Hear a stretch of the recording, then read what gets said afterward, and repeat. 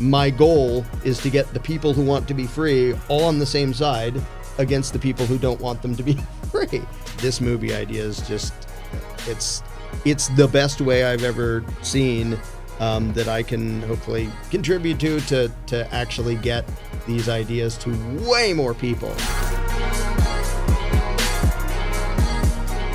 We are here to talk about a really cool idea that this guy had after seeing the short animated version of a video I wrote called The Jones Plantation, which I forget how many years ago that came out. Someone else animated it and someone else did the voices for it. I just wrote the script. And he came to me with the idea of what about making that into a full-length live-action feature. And the more I thought about it, the more I thought that's just brilliant, and it has so much potential for so much more substance and impact than the little animated version. And the little animated version, I've had tons of people say, whoa, that's so impactful and so powerful, just that sort of silly little thing. A summary for people who don't know of what the Jones Plantation is, I'll make it like super short. I'll take it. Basically takes place in antebellum South on a slave plantation. And there's the slave owner running his cotton plantation and has a bunch of slaves and starting to have problems with them getting uppity and rebellious and disobedient and talking about running away and revolting and that sort of thing. And he hears rumor of somebody who has some rather unorthodox methods of dealing with such problems and making such problems go away. And then along comes Mr. Smith, who basically tells Mr. Jones, owner of the plantation, if you will let me handle things, if you just stay out of the way and let me handle things and shut up, don't interfere, I will fix your problems. And so it very, very quickly gets into the point where Mr. Smith is basically telling the slaves, you're free now, and you can leave if you want to. You probably shouldn't. And it gets into, his spin about why it would be dangerous for them to leave the plantation.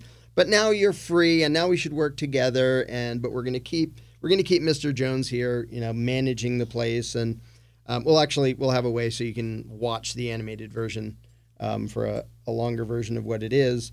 But what it really gets into is the difference between just physical slavery of I'm just forcibly capturing you and making you work for me, and the much more insidious and scary mental and psychological, and I mean, you could even call it spiritual slavery of controlling people's minds and their perceptions and stuff.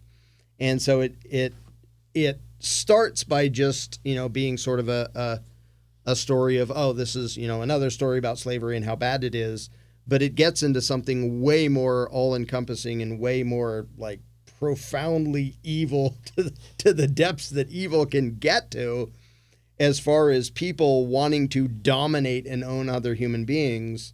And so you start to see the games that are, and the manipulations that are played by Mr. Smith to basically enslave people even better than they were enslaved before, while making them think they're free.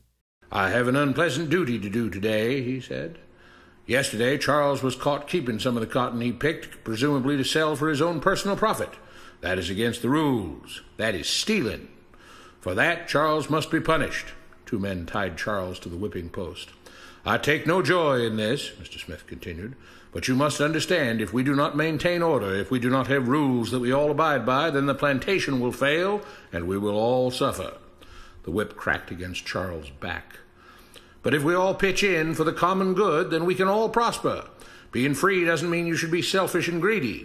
And the obvious goal here, when you see the movie, even if you just see the animated one, you realize is to make people see this is already how the political process works. And this is already, like, these things already happen in the real world, and what's passed off as freedom and democracy and all these things, and the spin that politicians always use, and that those who grab power, nobody grabs power and says, I'm grabbing this power just because I like it. It's like, no, I'm there to serve you.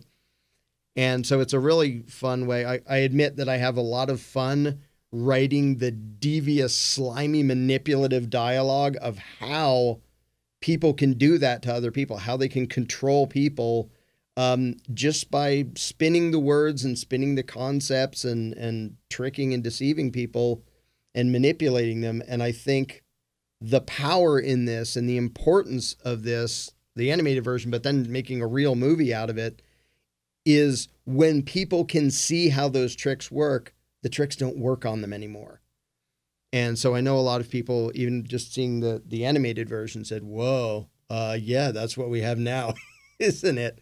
So, but there's so much more opportunity in doing a full-length movie to really dig into the depths of what it's like to treat human beings as livestock and manipulate them and degrade them down to just property, just using words. And I'd love for, the whole world to see that and understand it, so they stop falling for it. So that's the short version. Yeah.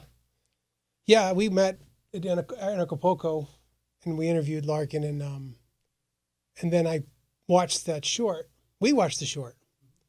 And I started thinking, that'd be an interesting film. And I was thinking, that'd be a good short film. And I was like, no, wait, that'd be a really good feature film.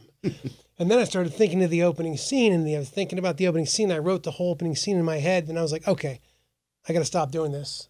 And I reached out to Larken, and I was like, I have this idea. I want to make this feature film. I said, should I stop thinking about this?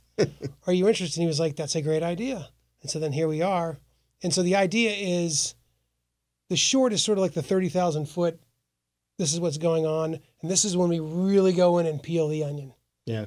And it's the effect that it's going to have in the audience is going to be so much more profound than the short.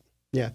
Like, we want to make an indie cult classic that transcends. And we have a real lane because nobody's making this kind of work. Mm-hmm. But we want to make a serious, psychotic, horrifying, suspenseful, entertaining film and have a much more sophisticated effect on the audience.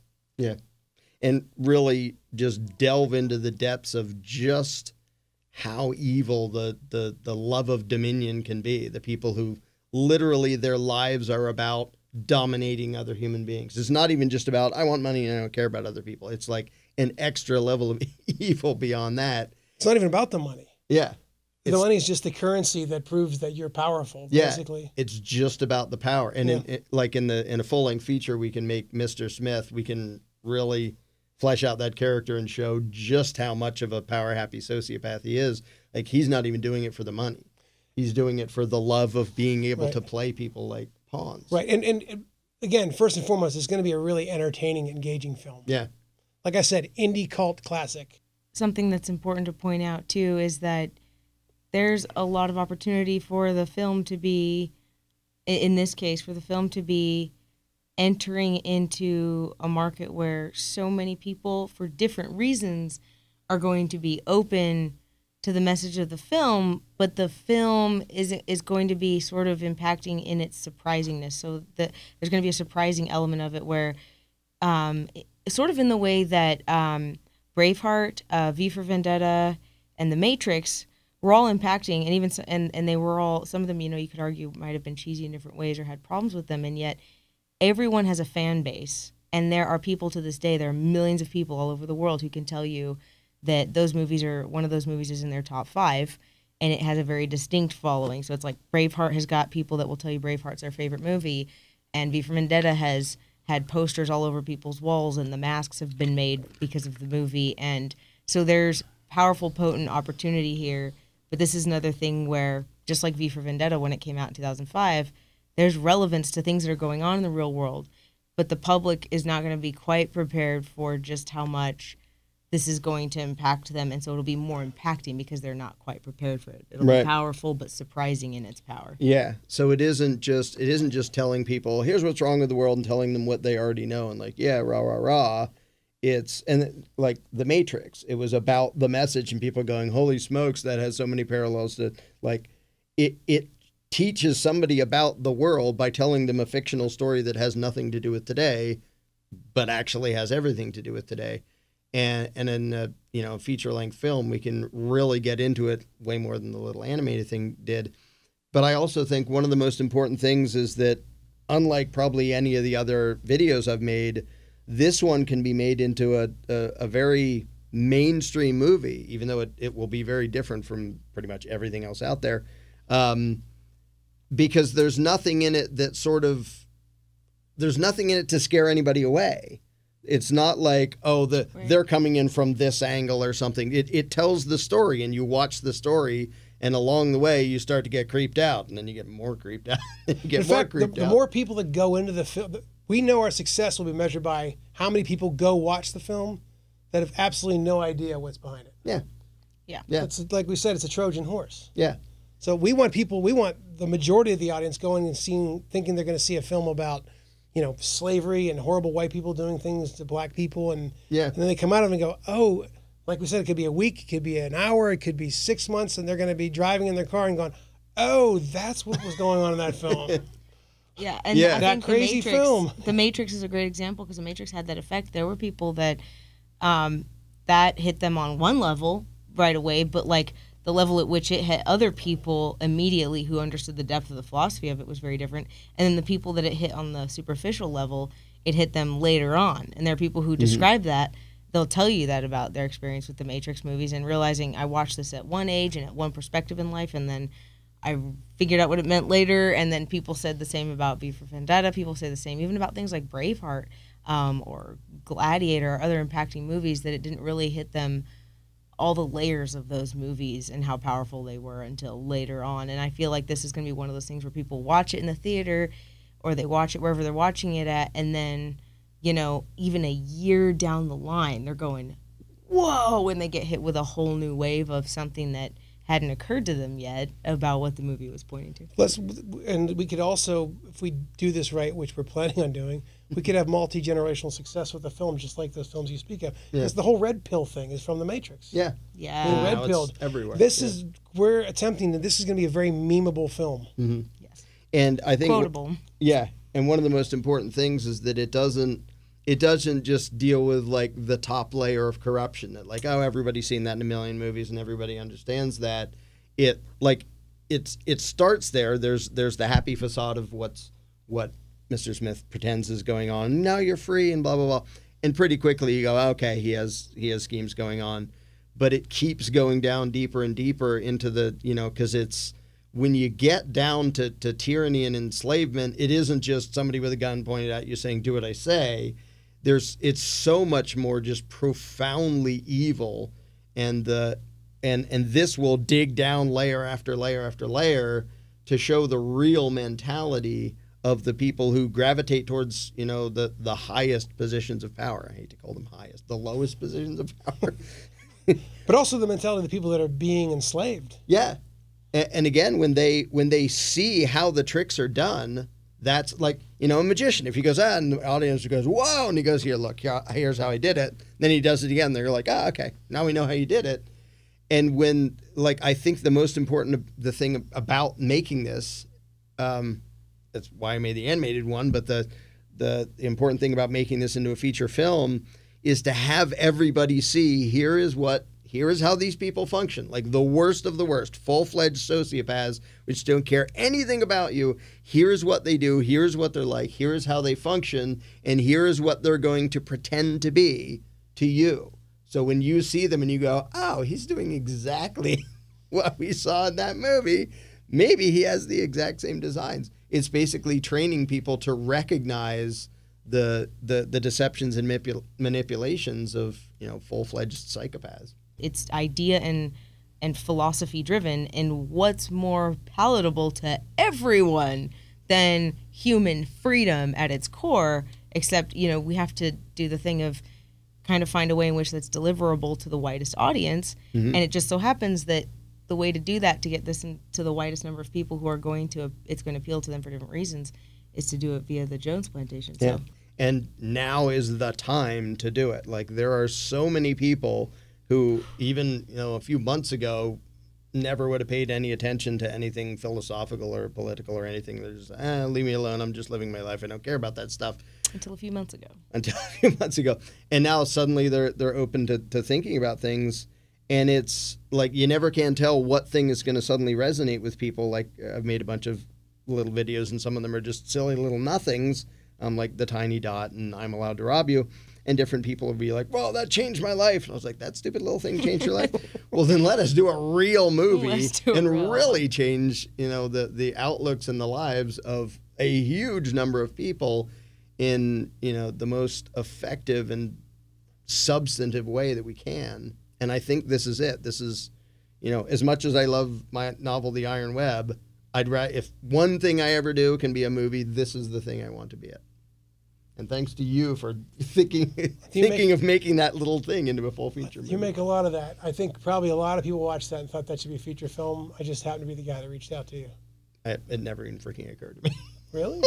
I never thought of making that one into a movie. It's really funny. Now I'm sort of embarrassed because it's so obvious. It's really funny because when he brought the idea to me and you started talking about it, and then, we had the first meeting with you and we talked about it.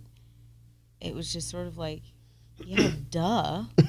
Like this, what? Duh. Like this is the thing that should be the thing. This is supposed to be a movie. And you have so many different movements right now where there's a lot of there's people who understand there's something wrong, with the world and that freedoms are under fire in certain ways, but they have their perspective they're coming at it from. And so I think there's a lot of confusion out there. I think movies that drive at the heart of that can't not win, because even if the audience isn't conscious of what it is they love so much about the movie, it's going to be something that drives at the nature of human beings. Anything that drives at the nature of human beings makes them viscerally love it, so they're going to identify with it. The thing that's great to me is when you can make something that makes all of them get on the same side and recognize that's the thing we all have to resist, regardless of what our own priorities and values are and how we may differ in little details. And nobody's going to watch it and be cheering for Mr. Jones and Mr. Smith. They're all going to recognize, wow, this is the reality, and this is what we're up against. And it even goes into the how the sociopaths pit us against each other and play those games so that we're bickering with each other while this is going on behind the scenes, and to let people have a glimpse of how they're being played. And how conniving they are within their group to each other. Yeah. Yes. Yeah. It's this creepy game all the way down. And I think the more people can see that, I think a lot of people are waking up anyway to, this is all bogus and this is all ridiculous and all, but the vast majority of people have no idea just how, maliciously insane it is. They might just think, politicians are just bumbling, self-serving idiots. It's like, they're way worse than that. Or some of the politicians are just that, but there are things going on that are way more devious and insidious than that. And this movie would show that in all its anti-glory. Yeah, and then how do we make a film look like $1 million for $125,000? The main thing is the people. I've been doing this for 15 years. I have a roster of people all along the film process that are chomping at the bit to work on this, chomping at the bit to do something creative like this, especially during this lockdown. Mm-hmm. They basically just destroyed the industry. Yeah. So, I have people calling me like, what do we do? We need to do something. We need to do something. Yeah. There's people losing their marbles. But also, it's made them open up to say, man, I've been working on these commercials, or I've been working on these corporate videos. I want to do something creative now. Yeah. Because it's just that whole bullshit life just got swept away. Yeah. And so run over by a truck. Let's give them an outlet. Yeah, exactly. Yeah, and a really dang useful outlet to do something with just massive substance to it. And every frame in the film, every element in the frame, every pixel in the frame is going to have a purpose that serves the overarching larger picture and the message of the film. Mm-hmm. And that is something it just adds something to the film that just makes the screen breathe. The things that do something, the best films, aren't just films. They're not just films. They're a message or an idea that actually movably shifts culture. Yeah. And movies that I can name that did that all and shifted culture in one direction are V for Vendetta, The Matrix, and the Star Wars trilogy. And Star Wars in particular was massive because I feel like if you look at the memes on the internet from Star Wars and the way the memes are paralleled against bodies of government today and how they act Right. And you have the mockery of, you know, imperialism with the empire and freedom with the rebels. And these movies impacted people subconsciously so much so, and psychologically so much so, that in a way it inoculated the culture against worse or bad ideas that were going to be introduced later on, inevitably, by crappy people in power. And there's a whole part of the culture this doesn't work on because they watched those movies and they saw through certain things because they were inoculated. And so I think this movie stands to be something that's not just a movie, it's not just entertaining, but it's literally going to accomplish something. It's going to psychologically, subliminally inoculate an entire crowd of people against more bullshit. And it's sort of, I wouldn't exactly say politically neutral, but it doesn't matter what you are. It doesn't matter if you're Democrat, Republican, or you don't care at all. It will teach everybody stuff that will make them question things that they took for granted before. My goal is to get the people who want to be free all on the same side against the people who don't want them to be free. And that's while the people who don't want them to be free are being Mr. Smith and playing all these games to pit them against each other and deceive them and make them scared and all that stuff. And this is just this movie idea is just it's the best way I've ever seen that I can hopefully contribute to actually get these ideas to way more people than have ever been exposed to them before. And this is kind of a corny cliche, but we don't just need your help for money, but we need your help. We need to build the community. Mm-hmm. Yep. Yeah, because this is, I mean, when it comes to a project this huge, and you know better than I do what all is involved, but it's not something that somebody can do in their garage by themselves. To do it right, to make it have real impact, because we'll be competing with, you know, a bunch of Hollywood movies that look perfect and sound perfect and all that, and I can't do that myself. Like, you know, that side of things. And we're doing it as slim as we can. Yeah. The slimmest budget we possibly can. Yeah, while making it look like it, yeah, while making it look like we had a way bigger budget than we did. Tenfold. Yeah. As far as getting these ideas to the general public, I've never seen an opportunity like this to get these ideas to that many people that quickly and to be that thorough and in-depth with getting them to see things that they've never even thought about before in the form of a fictional story to totally creep them out. It almost, like you were saying before, it almost turns into a horror story. And one of the most important things is I think even normal people who watch it and are sort of traumatized and it hasn't even all the way sunk in are still going to go, wow, you got to see this. I don't even know what I think about it yet, but you got to see this. Right. Because it, like you said, it may occur to them a day, a week, a year later, but I think very quickly they're going to go, that was pretty profound. I'm going to tell other people about it even before I've sorted out in my head what all to make of it. That's right. I don't know what to make of this, but I got to think about it. Yeah. Yeah. That was a whacked out experience. That was intense. That was emotional. And I don't exactly know what just happened. Mm-hmm. One more thing that's important is that getting the funding this way, first of all, there's no way we're going to be able to get the funding from Hollywood and do the thing properly. Yep. Doing it this way, we're going to have complete creative control over the film. Yeah. And do I the would exact never film. do it if we didn't. Yeah, I'm that's with you. true. That's exactly right. And we can do the exact film that we want to do. Yep. Yep. So please, everybody, go to our Indiegogo page. Check out all the stuff there. There'll be a bunch of stuff for you to check out. If you're not at all familiar with it, you can go check out the original animated version, which is obviously the super short and simplified version of what the movie will actually be. But some of you may not even know that much about it, so you can check that out. Check out all the perks, all the things you can get if you help us out and you invest in this thing. There's a lot to see there, and if you have suggestions, let us know. We are determined to make this happen, and you know, the more you help, the better job we can do making it a reality and making it an impact on the whole freaking world.